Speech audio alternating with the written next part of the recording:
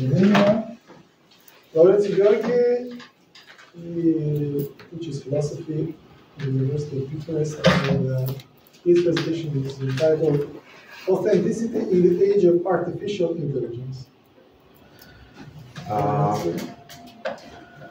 Welcome everybody to artificial intelligence that just didn't work as I intended to work. So I'm very glad that I can have my presentation after the very interesting presentations in my panel. And my idea was to talk a little bit about a certain aspect of authenticity that can be thought of in the age of artificial intelligence. As Father said, everything changed.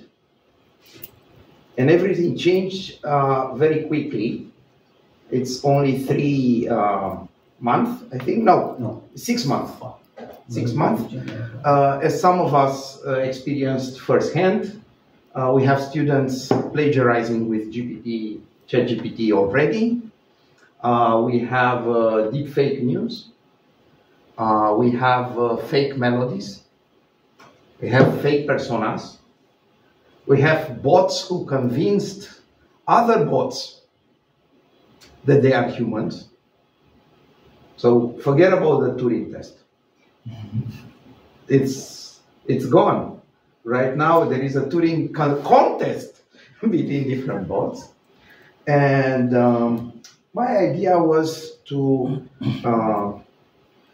let's say,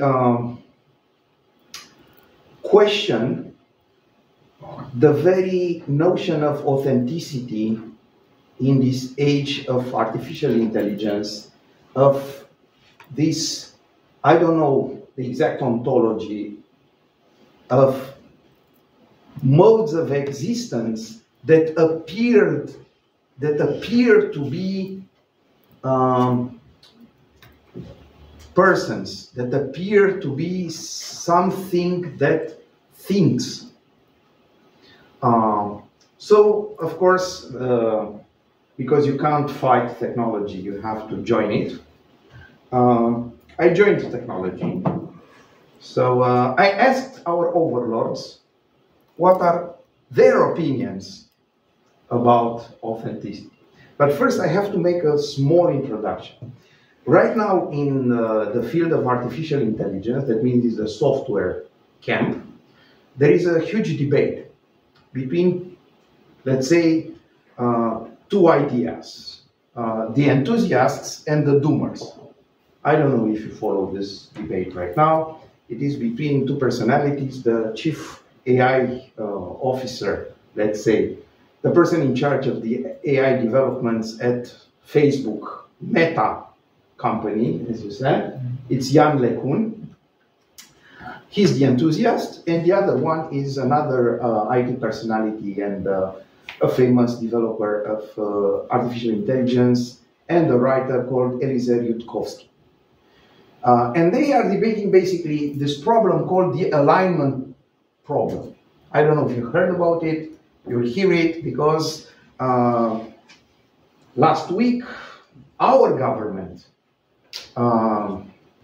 decided to start an office for the problems of artificial intelligence, in which personalities, including philosophers, will be invited to debate the perils and the opportunities of artificial intelligence. And basically, what this office has in mind is this problem of alignment.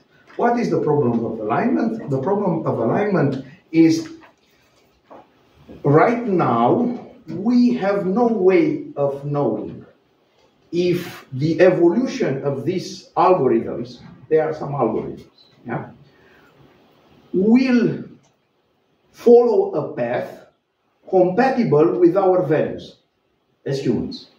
So the alignment process is basically how do we align our values, our telos as humans, with the telos or the values of the future general artificial intelligence. Right now, we're not at that level. We are at a lower level.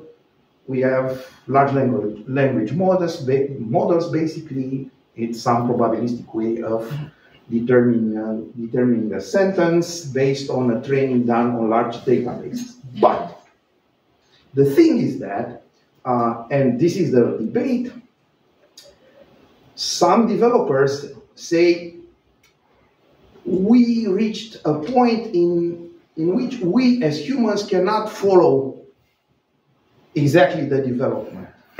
I mean, we know how it is done. We know how it is done because we've made it. But what comes out of the machine is not necessarily what we thought it will come. You know? And this is, for some people, like Eliza Rutkowski, a great question mark.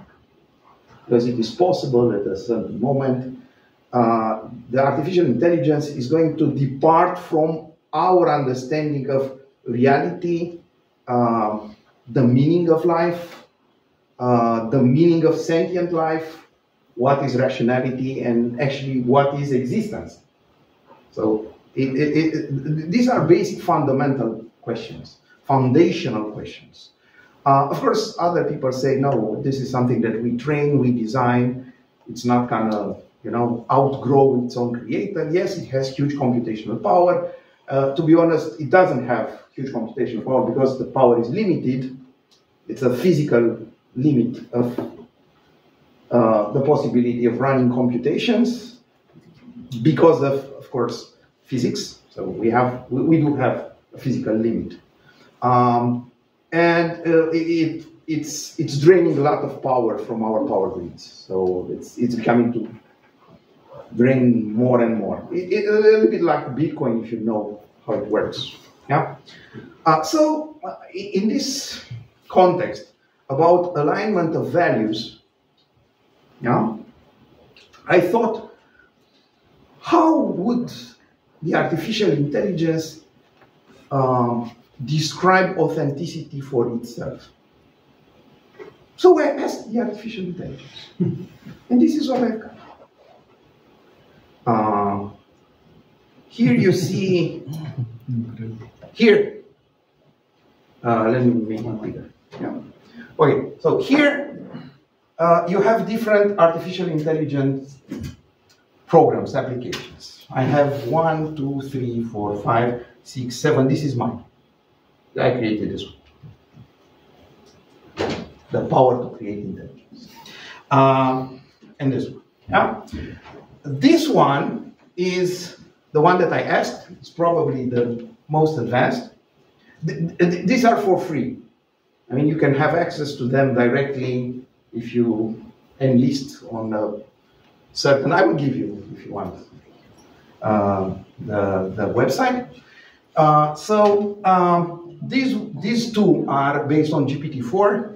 The others are based on GPT 3.5. It's an upgrade of these programs. So I asked Claude. Claude is created by Anthropic. Anthropic is a company that split from Google, and they wanted to make something called ethical AI. So they are trained, and this ethical dimension is assumed from the beginning. So I asked Claude, what does it mean to you, Claude, to be authentic? Here is the answer. Okay, I'm an AI. This is common. And if you ask something that, let's say, involves him or his opinion or something like that, it will answer like this. Yeah? And then I said, okay, so you don't have an inherent sense of authenticity or identity. Okay, so it doesn't have, it's a computer program.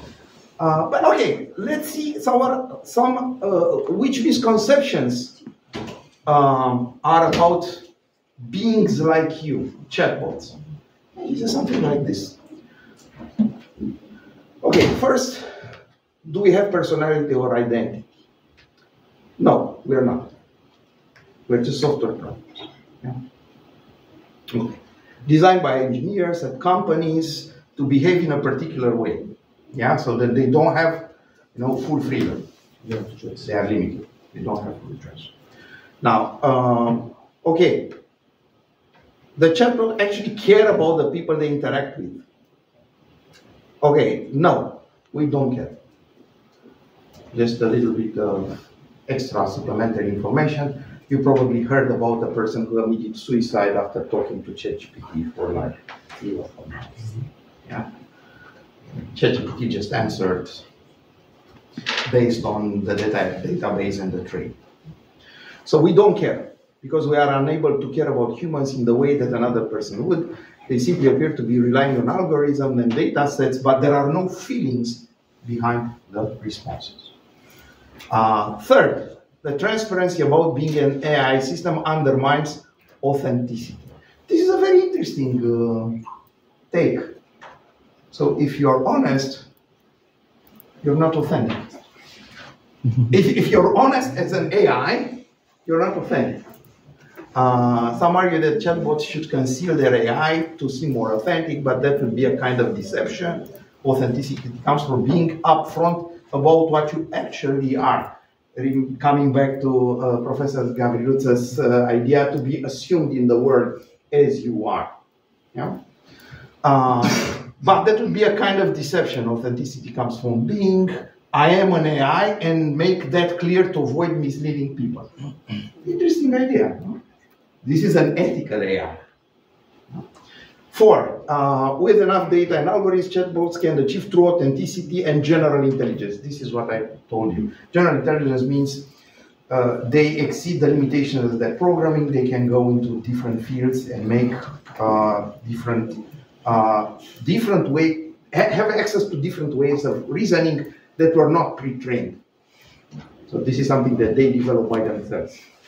And they can ask, and they can answer all sorts of questions, which is very interesting. We don't have this general intelligence yet. This forecast, some people forecast that it will appear in something about between 3 and 10 years.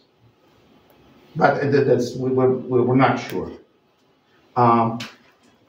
And authenticity, emotion, creativity, and general reasoning ability arise from the biological mechanisms that produce human consciousness. Software and data alone cannot genuinely recreate that.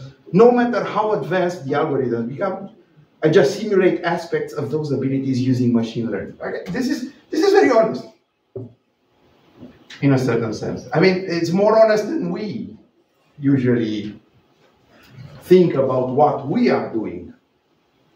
In a certain sense, we are the creation of so many other interactions that we have.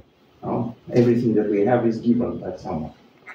Yes, we are combining these creatively, but where is our, as all of you know, when you're writing a PhD thesis or a book or an article, the true original point of the article, the true original perspective. So he comes up with this summary. Authenticity is challenging, if not impossible, for AI systems today to achieve because of what we are fundamentally software programs powered by algorithms, not conscious beings with life experiences, emotions, creativity, and free will. The most I can do is to be transparent about my own nature as a Claude, an AI chatbot created by Anthropic, be helpful, harmless, and honest.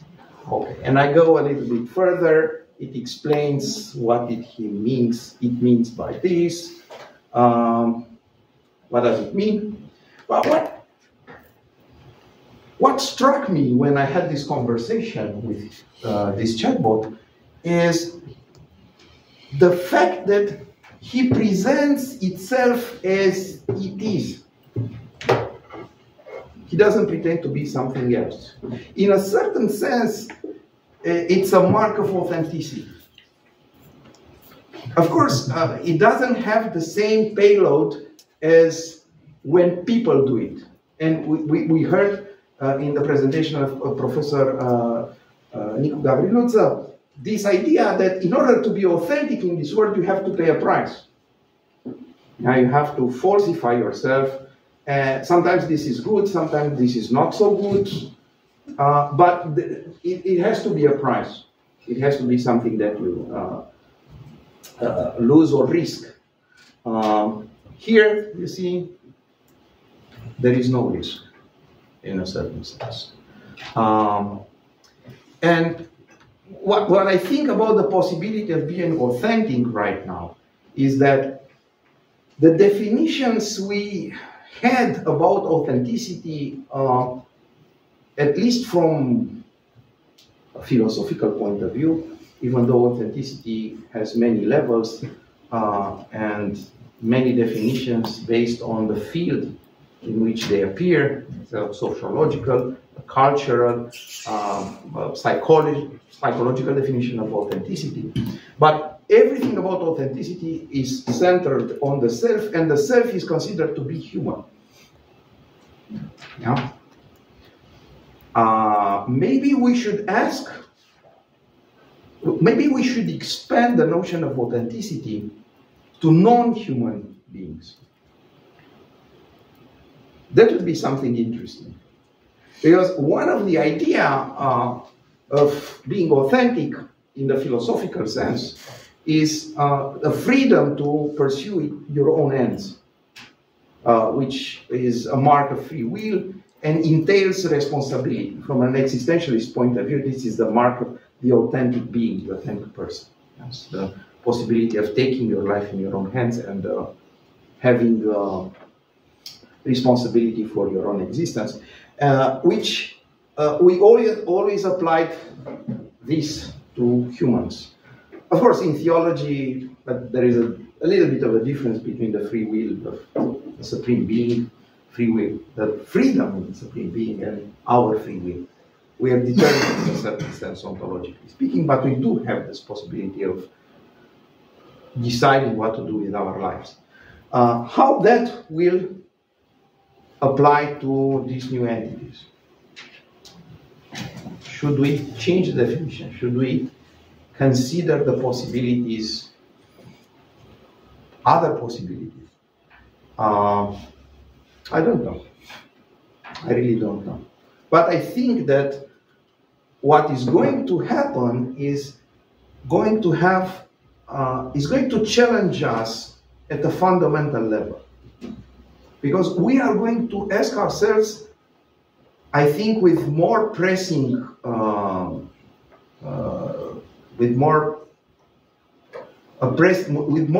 need, what does it mean to be a human? And now it's not only, to distinguish us from something that we considered to be inferior, like the famous philosophical question, what's the difference between men and animals? And not to distinguish ourselves from the spiritual beings, which is not something that exists in the same ontological level as us, but with something that exists on the same level as us. Because this is a level of matter.